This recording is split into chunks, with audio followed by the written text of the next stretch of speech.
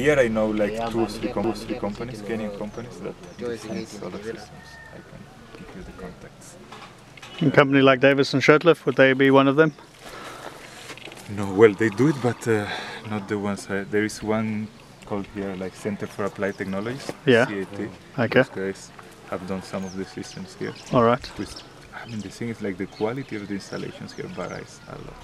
Oh, really? When this village have maybe 15, 20 solar systems, Wow. different sizes, and the quality of the material, the quality of the installation is a huge range. Yeah. And the best is from who? The best is from who? The best is from Generalia, and from ourselves, of course. The systems we installed, I will show you later.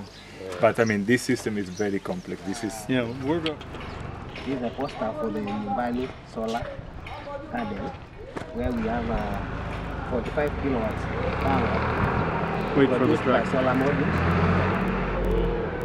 So, from Energia, Sin Fronteras, together with the local partners, which is Simos Postripos, Nyumbani, Watoto, Wamungwe. So, we have like we have so many things like inverters from SMA. That's solar. We have also the Grupo Generaria, which is involved in the creation of the power station, or maybe the connection in the solar garden. And we have the sun power.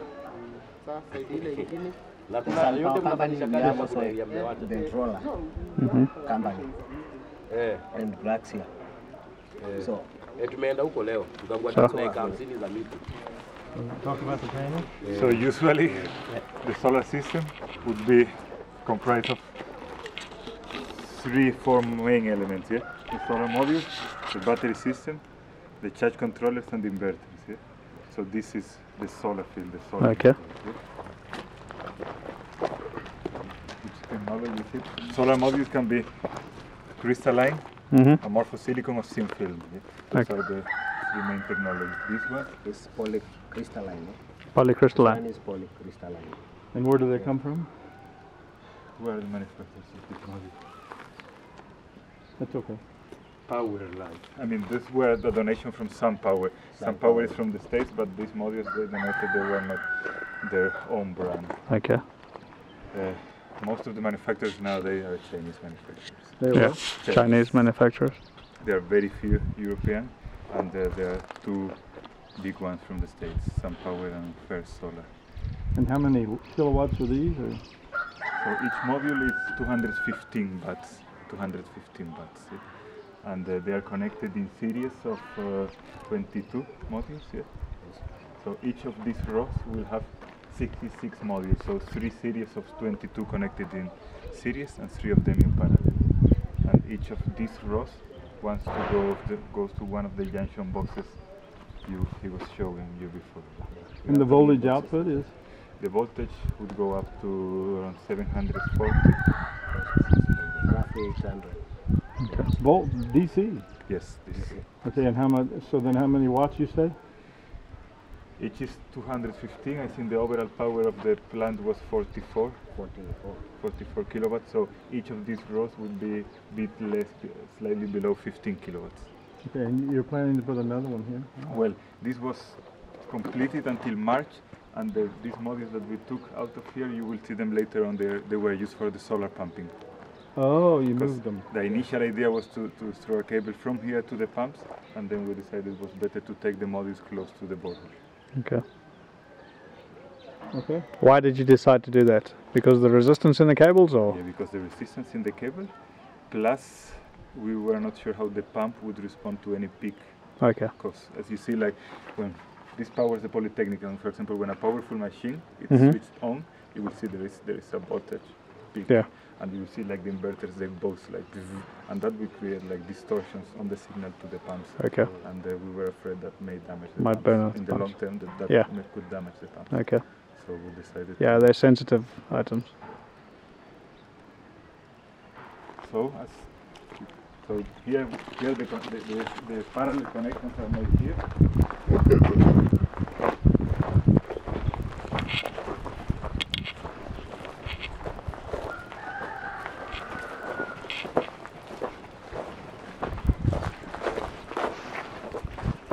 So at the end, these are 3 strings of 22 modules connected in series. Yeah? You see, and then this one string, this is another of the strings, and this is the other of the strings. Yeah? And the 3 of them go together. So you have here 3 plus, 3 minus that go into the junction box inside the container. Yeah? Okay. And there they do another parallel connection. All these 3 are connected parallel inside there.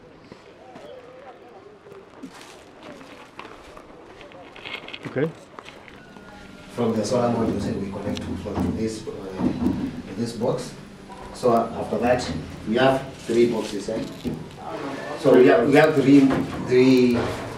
three rows there of the solar modules. So at the moment we have 2. So we are using 2 boxes. So 2 inverters are at 1. And who is this? SMA, that's a German manufacturer, that's the main manufacturer in the world, basically. But you will have to decide when designing your system, it's like whether this is you have AC coupling and DC coupling. These inverters, these blue ones, are grid connected inverters, so they are not supposed to be used for off-grid, because they just see the grid and synchronize your production to the grid. So usually in off-grid systems you will have this type, like the ones we have in the clinic, in the guest house. Off-grid inverters, they create the grid.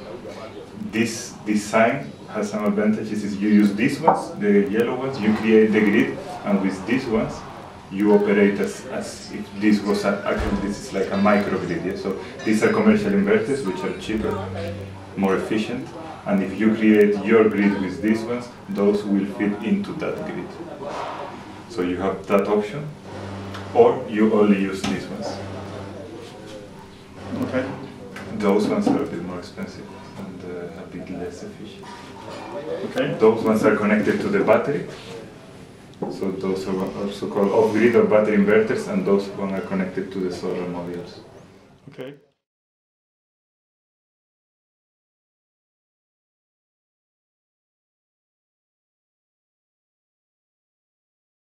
The pump is 5.5 kilowatts.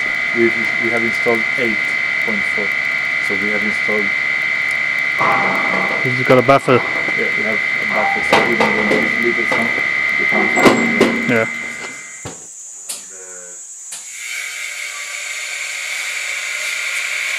There on the screen, you will see.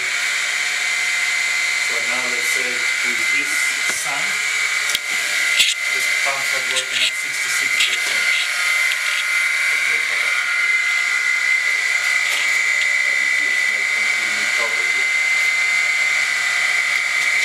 And this, that inverter, that settings inverter, that's up to 10 kilowatts, can manage up to 10 kilowatts, and that's very efficient. Oh yeah. That's very efficient.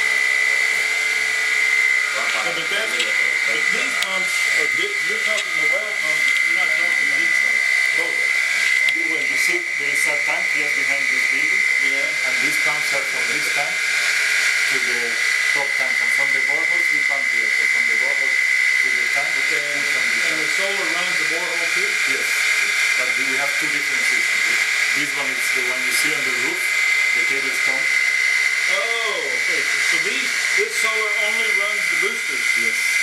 And then the diesel also only runs the boosters? So the diesel runs the boosters and one of the boreholes. Oh, okay. Yeah, we have And like, you got a variable frequency drive on yes, these? on this one. And how about the pump? It's not Yeah. Now we have 2 boreholes, and we only have solar right now. We got frequency to drive in one of the boreholes. Oh, you have variable frequency on that one too? I was shocked at how cheap the variable frequency drives are now. Really? And you see, like, and so that means like even when it's cloudy, like this, completely cloudy, this is working.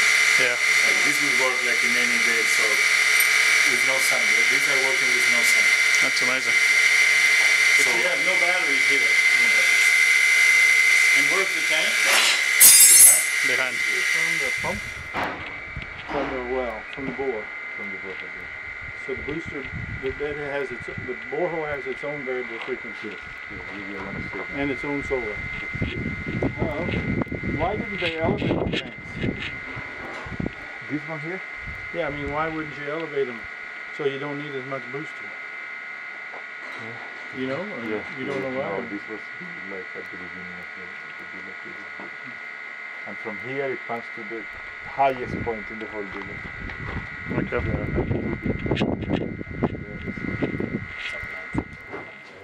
This system is similar comparing with the here we only have the batteries, we have the modules there, we have this charge controller, and we have this is a protection box. This one is a protection box, we have the inverter. So what it does, we use the solar modules to charge the batteries, and we have this is the protection box between the battery and the inverter, and also the charge controller. So mostly this one is used to protect the batteries. Okay. We have this one, the protection box, which protects the solar modules. It is between the solar modules and the charge controller. So that way, from the modules to here, the charge controller, to this box, then to the charge controller, through this protection box, to the batteries, to charge the batteries, and discharging is through the inverter. So we only have AC loads here. It's Okay. not DC loads. No DC lights. Okay. So, but I understood you say, what kind of load you have here? You have some appliances like refrigerator? Yeah, here you Yes, can see we the have a fridge. refrigerator is just there. We have a fridge here. It's used to Okay. And that's an AC fridge?